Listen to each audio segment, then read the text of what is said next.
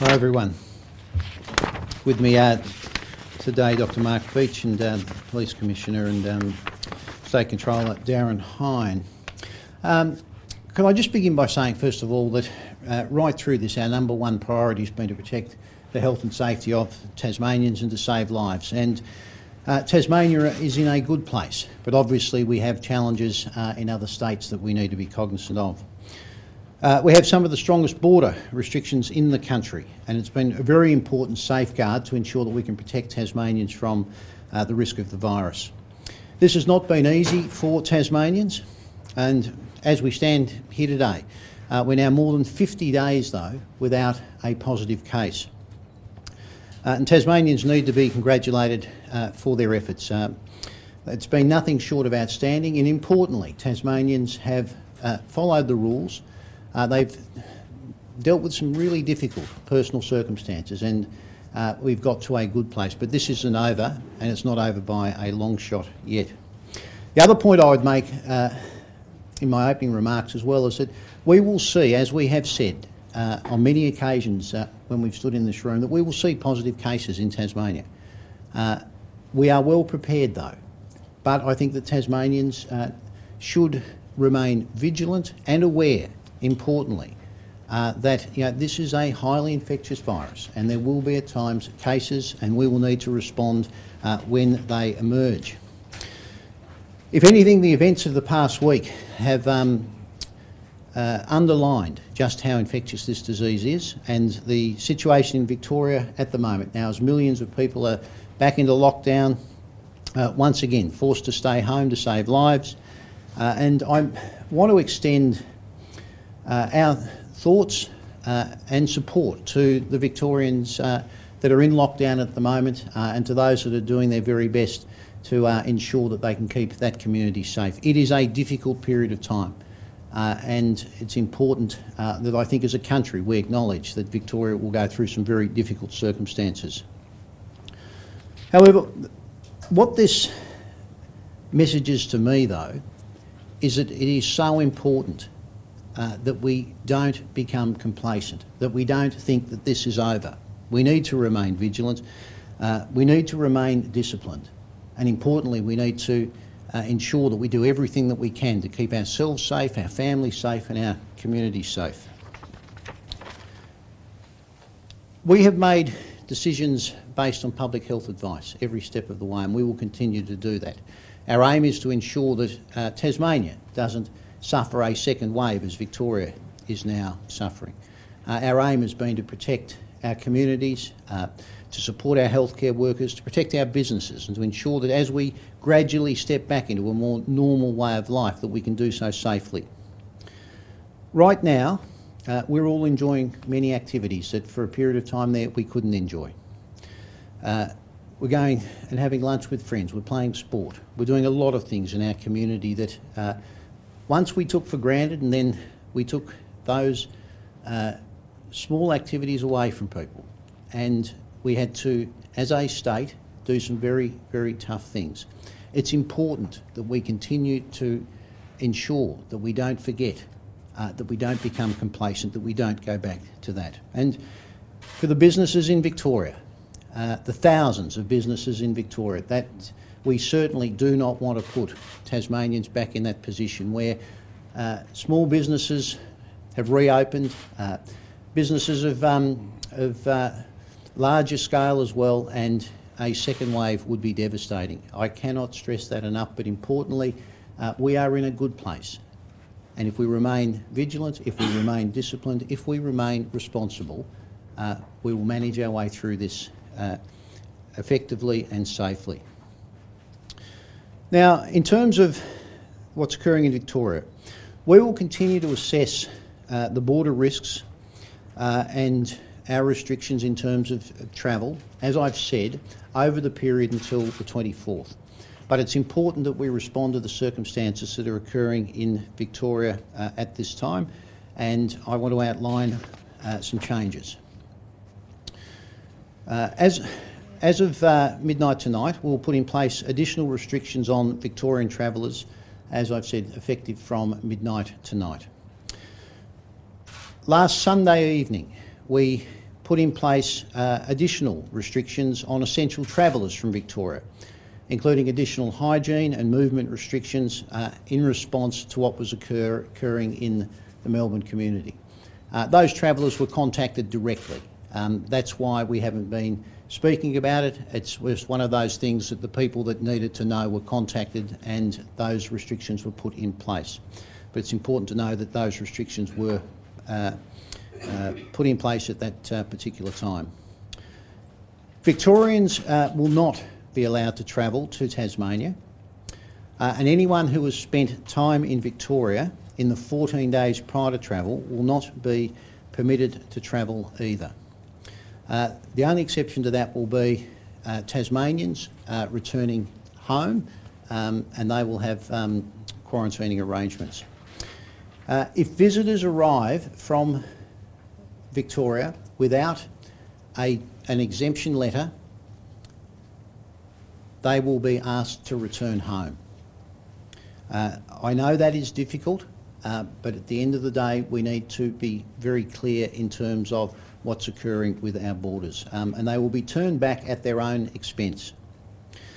Tasmanians who have spent time in Victoria in the 14 days prior to travel will be required to quarantine in one of our government hotels. As Tasmanians would be aware, in recent times Tasmanians returning to Tasmania could quarantine in their home. Tasmanians that have spent 14 days or have spent time in the last 14 days in Victoria prior to returning to Tasmania will be asked to quarantine in one of our government hotels. This will include families with children and also fly-in, fly-out workers if there are Tasmanians that are flying into Victoria and working in Victoria and coming home.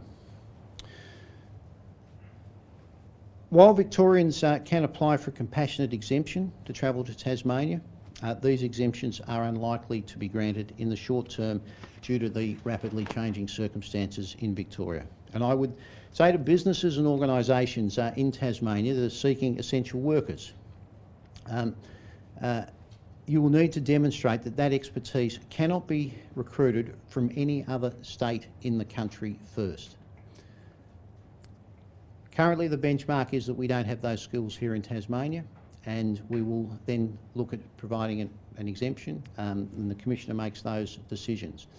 But we will be asking any one that's seeking an essential worker exemption from Victoria or for a Victorian, that they will need to demonstrate that those skills are not available in Tasmania first.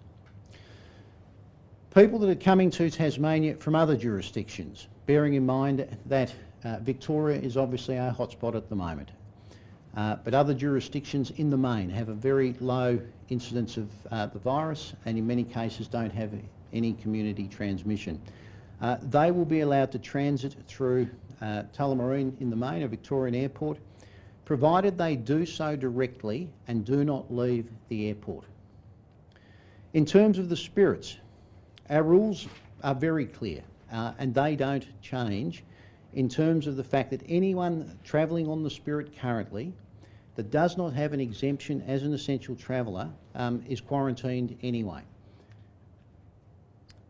Those rules are currently in place and remain in place.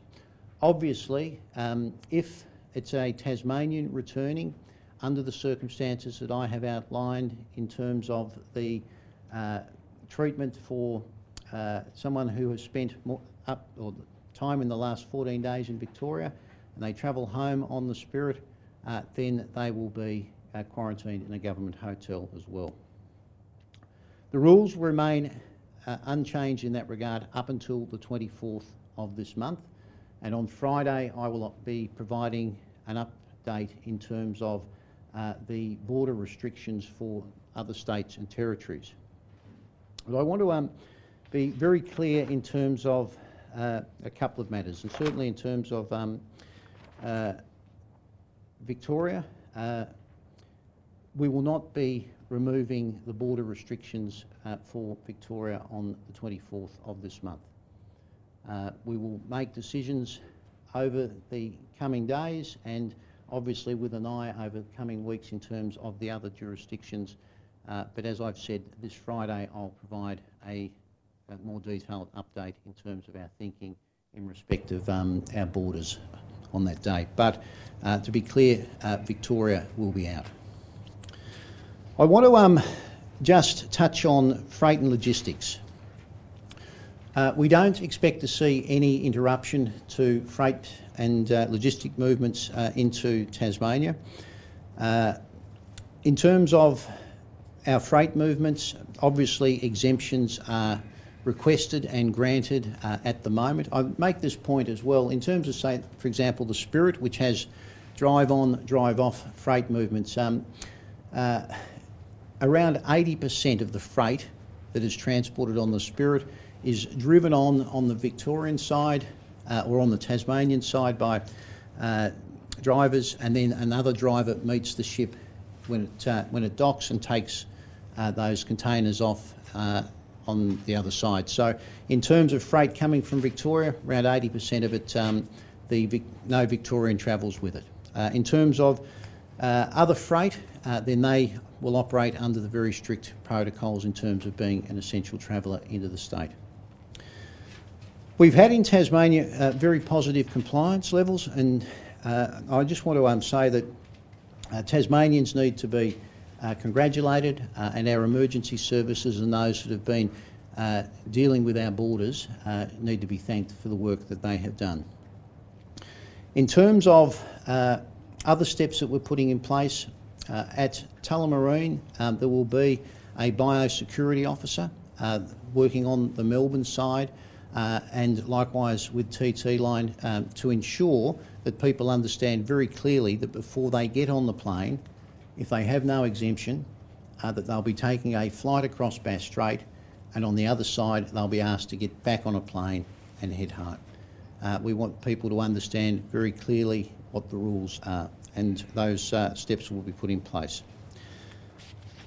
As I've said, on Friday I'll provide a further update in terms of travel into and out of Tasmania. But we will not be opening our borders to Victoria on the 24th of this month, and obviously we'll continue to assess what's occurring in other states as these challenging times roll themselves out and we move forward. I want to make this point though, and make it very clearly to Tasmanians, this is a difficult time. It's a challenging time. We have been through worse times. We're not closing down businesses. We're not asking people to lock themselves into their homes. We're not restricting them from going to shacks. What we need to do is to take this sensibly and responsibly, as I know Tasmanians will. Continue to do the right thing. Understand that we're doing everything that we can to ensure that there are protections in place at our borders that will ensure that we can keep Tasmanians safe. Know that we have put in place significant steps in terms of contact tracking and tracing, rapid response teams. Importantly, that our testing remains at a high level, and I would encourage any Tasmanian to get tested should they have even the slightest of symptoms or have had symptoms in recent weeks. Just for a quick update on testing, over the last week nearly 3,800 tests have been conducted. Nearly 550 in the last 24 hours, and nearly 55,000 tests overall. And I would encourage Tasmanians to get tested. The mobile testing units are being rolled out around the state, and there are obviously some fixed testing units. Take the opportunity to get a test if you have any concerns at all. I'll hand over to Dr. Veach to add some comments, but to be clear, it is unfortunate what is occurring in Victoria. Our thoughts do go out to them, but I want to be very, very clear on this particular point. If you're from Victoria, please don't come to Tasmania.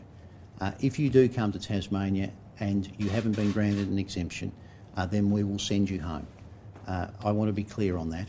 This is about ensuring that we protect the health and safety of Tasmanians, and whilst you've got a range of challenges that you're working through in Victoria, we understand that, but at the end of the day, we would hope that you would work with us and ensure that we can keep Tasmanians safe as well.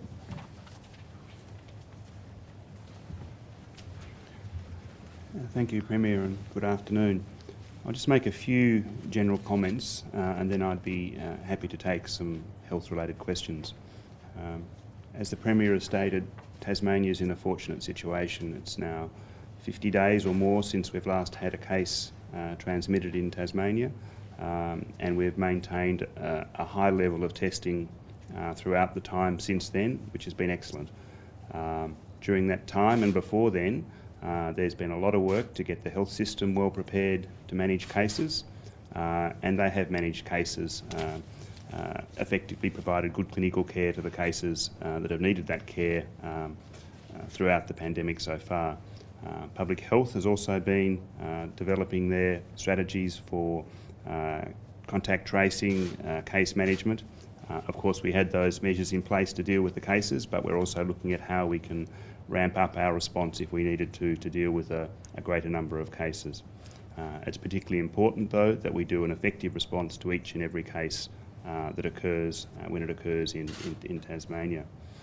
We've also carefully relaxed measures that have enabled greater social mixing, closer densities in various venues, and a range of activities that were, as the Premier mentioned, stopped for a while. You'll be aware of the events in Victoria, and I think it's fair to say that's given many of us in public health pause for thought. We've recognised we've reached the settings, if you like, with social mixing and proximity measures getting back towards normal. They're not actually all the way back to normal yet, but we certainly have to be very careful before we relax measures any further. I understand that people in Tasmania may well be quite fearful, at least concerned, and I think in many instances quite fearful about the coming months, because we've been in a situation with no cases. That's been reassuring, and I hope that Tasmanians have had confidence in the measures that were put in place to protect them and the responses that have been done.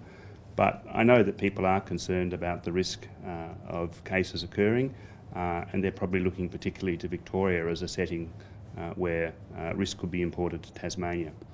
I do want to remind Tasmanians that when you look at Australia beyond Victoria, you see a country which has one of the lowest rates of coronavirus infection in the world, and good measures to diagnose coronavirus cases all around Australia.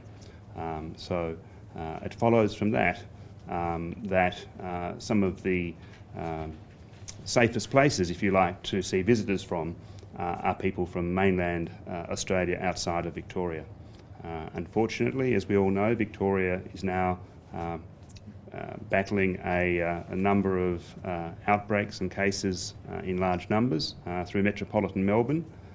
Fortunately, it's principally confined to metropolitan Melbourne, but Melbourne has unfortunately had to undergo a pretty severe restriction of their activities akin to what we were operating at way back in about March, April, which is something I'm sure we all feel for Melburnians as they undergo that, and hope above all that it's a very effective measure at containing the infection in the northern and western suburbs and preventing further spread of infection in other parts of Melbourne. So I think the Tasmanian public should be reassured that the risk of people from outside of Melbourne is very low, and that the risk of people from Melbourne and Victoria is something that we're managing, as we have all along, with border restrictions. And as the Premier explained, there really would be very few people enabled to come from Victoria to Tasmania for the coming weeks, but with the exceptions of people who are Tasmanian residents, and what we expect will be quite a small number of essential workers from Victoria, around whom there'll be provisions to make sure that when they come into or back to Tasmania, that they're here safely and in circumstances where they can't spread infection to someone in the unlikely event that they are actually infected. Questions? I heard one of the leaders say earlier today, I'm not sure from where, but they were kind of saying it could be anywhere this is happening to, not just Victoria, that they've kind of just been unlucky there. Do you agree with that? Do you think that it could have been Tasmania? I think that's wrong. I think there's been extensive testing throughout Australia. All the states in Australia are testing at a high level, are very vigilant with their surveillance for coronavirus. So I think it's exceptionally unlikely that there are pockets of coronavirus around other parts of Australia that haven't been detected. It's impossible to completely rule out an occasional case, but when cases have been detected in recent weeks in other states, there have been people who've come from overseas into Australia, or in a small number of instances, people who acquired their infection in Victoria and have travelled recently. Just more broadly, I think 50 days now, I think it is something like that without a case. How pleasing is that for you to see? Do you believe now that there might not be any coronavirus in Tasmania?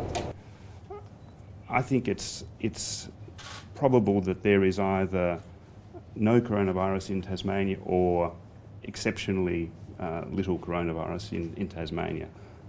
But it is likely that as we progress over the coming months, that there will be a case that occurs in Tasmania. There'll be measures in place to try and prevent that happening, and there'll be measures in place to try and pick it up when it does happen and to respond to it. But I think the Tasmanian community has to know that's a likely event, and that we've been preparing for months and months now to deal effectively with it. And just on the number of people getting tests, have you seen that jump since things have gotten worse in Victoria? Are they kind of using that as a measure? Tests have been pretty steady, mostly around 500 or so tests being done a day. There tends to be a little bit of a drop-off on Sunday and Monday, and then midweek it picks up. And there was a day, a week or so ago, I think around about the time that Victoria unfortunately became widely known for their outbreaks, when there were about 800 or 900 cases. So that could have prompted people. But the important message is for people with symptoms of colds and flu-like symptoms to go and get tested. It's absolutely important that people with flu-like symptoms go and get tested. We keep up those numbers of testing that we're doing, and we do it statewide through general practice, through clinics, wherever people can go to the website and find the nearest place to get tested. That's the way we're going to pick up cases quickly and get onto them, so we don't see a spread of infection. How long do you think, or how long do you think it's likely before we move into a changed gathering restrictions again, where we allow more people over at people's houses? At the moment, we're actually looking much more to making sure that as we open our borders, we can do that safely, and that we have restrictions or prevent the entry of people who could be coming from risky places outside of Tasmania. That's my priority at the moment. It's not actually on further relaxations, but we will always continue to consider the things that are not yet completely relaxed and see if it's safe to do so. But I think it's a very important message that, as Victoria to some extent demonstrates, if you're in a very relaxed environment where everybody is mixing substantially as they used to, things can get out of hand quite quickly. So I think that's quite chastening, and it reminds us to be very careful about further relaxations of measures. I know we are in stage 3 now, but is there a stage 4, or is that just kind of back to normal life? Some states have developed stage 4s. I'm not quite sure it's after stage 4. But there's a small number of aspects of daily life that are no longer, that are still limited. The density of people in settings, and some activities such as free-form dancing in nightclubs and the like. And we really do need to think whether it's necessary or wise to move to make the next step towards business as usual. I think at the moment that it's probably sensible to move very cautiously, perhaps slowly, towards any further relaxations. But that doesn't mean that in public health we're not looking at whether it can be done. We know people want to get back to normal. But there's risk as you further relax. Do you think Tasmanians have become complacent when it comes to social distancing and other measures? There are surveys that are done every week, nationally conducted surveys, that look at how people are reporting their social distancing. They're asked, how well they keep their distance from people and how many people they have close encounters with each day. And what's that shown over the last few weeks is that everywhere around Australia, people are mixing with more people than they did in the previous time frame when we were locked down, and they're reporting that more often they get quite close to people. And that gives us a measure of how likely infection is to spread. If people are mixing more and getting closer together, that means that infection's more likely to spread if it gets into the population. As it turns out, the combination of those two measures, based on what people tell the survey, shows that Tasmania is actually doing marginally better than the rest of Australia in terms of limiting our interactions and keeping our distance from people. But it's only just enough to have us in a situation where it's about a 50-50 chance that if infection was introduced into our community and people were mixing freely, that it might or might not take off. So, long answer, sorry that was a bit complex and I might have lost you along the way. But the short answer is Tasmanians haven't got back to the free mixing and close encounters that they did in early this year. So they're keeping their distance a little bit, but they're drifting back towards normal and only a little bit less close to normal than the rest of Australia. So we still need to keep our distance from people, attend to hygiene and get our coughs and colds tested.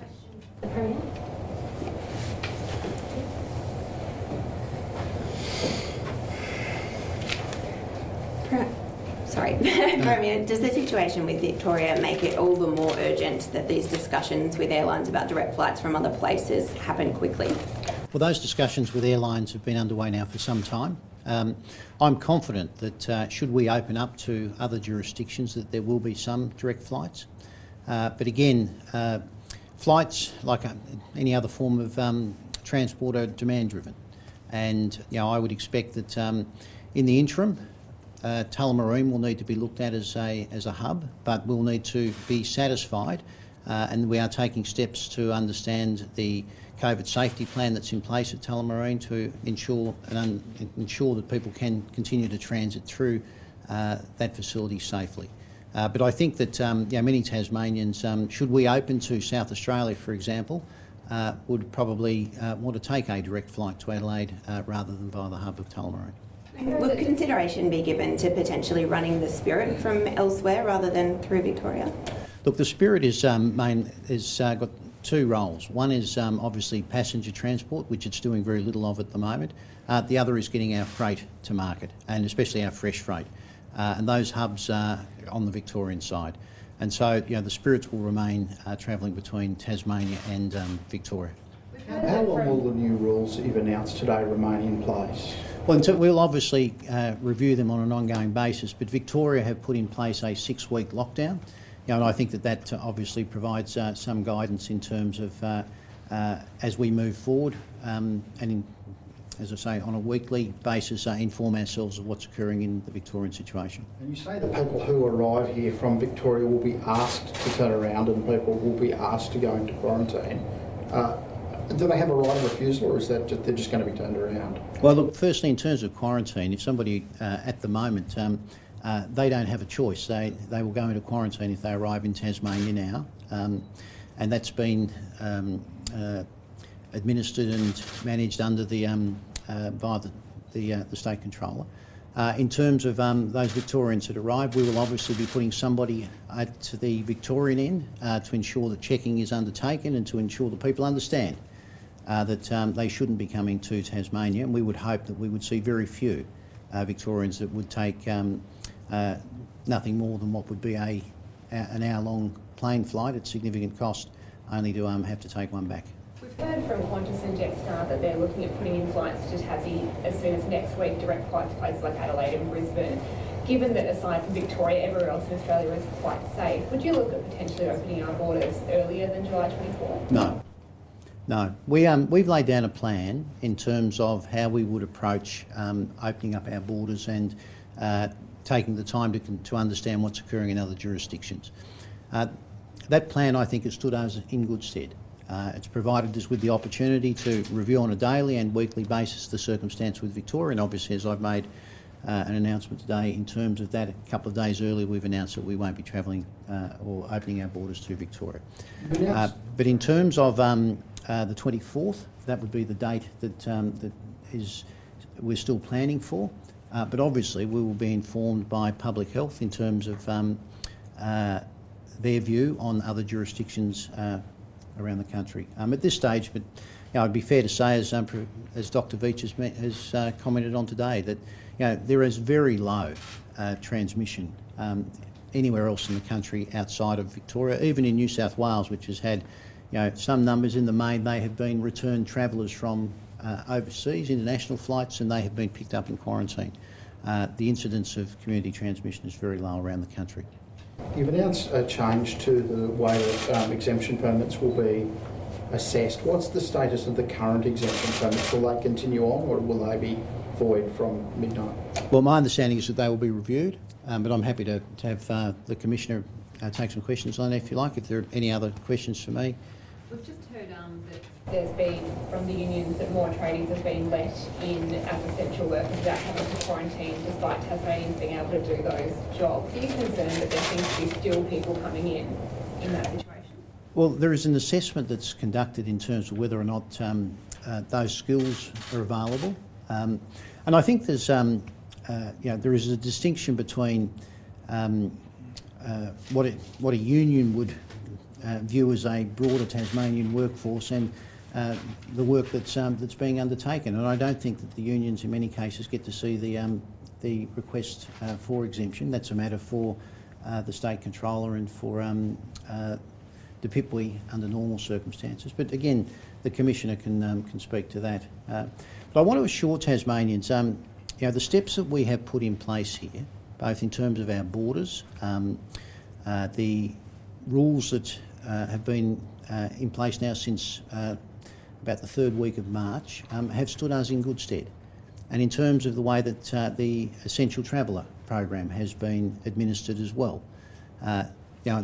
Quite obviously we have high testing occurring in the state, and at this stage we have no evidence of the virus, and will continue to test. So when I look at the rules, they have worked, but we need to tweak them today, and we need to strengthen them today because the risk has increased in the state of Victoria, and that's exactly what we're doing. But I'll hand over to the Commissioner. Sorry. Just have one more. Sorry, you said that you've made additional changes to the rules for essential travellers at the weekend. On Sunday night. Was there a particular reason you didn't announce that? Does that undermine public confidence that you're being open and transparent with people? Well, in terms of those rules, they were communicated directly with the travellers themselves, which was that if somebody was entering from Victoria, that they needed to take additional hygiene measures, and that their movements were strictly limited within the state. In terms of who received the message, the people that were required to receive the message were informed. I'm not certain as to whether or not that would have been placed on the website, so it would have been made public at the same time as well. But importantly, it was a matter of communicating with a very small number of people, and I think over the last 5 days in total from around the country, I think there's been around 10 essential workers that have been allowed into the state, so a couple a day under those rules. But I'll hand over to the Commissioner.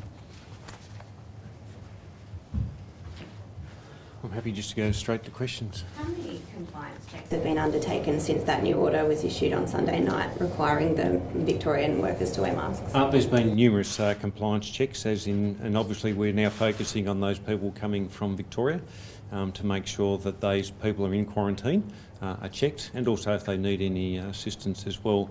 And they're also receiving follow-up telephone calls to check their health. So those were specific checks since Sunday, just to workplaces or something, to check that they're wearing masks, is that? We've been working with workplace safety to ensure that they go and check those workplaces and provide that advice to make sure they are wearing masks and things of that nature. would you make it compulsory for even essential workers coming in to have to do a coronavirus test? The testing is certainly a topic of discussion, and I'll leave that to Dr. Veach to actually answer that. But since last Wednesday, we've been advising those essential workers that have been coming into Tasmania. They've been getting a leaflet to say that they should be wearing masks and take additional precautions. We have been monitoring what's going on in Victoria, and that prompted the change in the order that is issued under the State Emergency Management Act, that they must wear masks and to take additional precautions, including limiting their movement within Tasmania. And again, this is so fast moving, we need to continue to monitor what's happening around the country and to get the public health advice to make sure that we continue to see what's happening. But it is important to know that the borders are not our only protection. We need to let people move in and out of Tasmania, for whether it's for healthcare, for compassionate reasons, for a lot of different reasons. So we must be vigilant. We must ensure that we follow the rules within Tasmania. Because as Dr. Veach said, there is a high likelihood that we'll get another positive case within Tasmania. Doesn't mean to say the borders have failed. We do have to let the movement of people for Tasmania to continue to operate. So we must continue to take those really important steps that we can do to keep ourselves safe. Do you know how many people have arrived in Tasmania from Victoria in the last couple of weeks?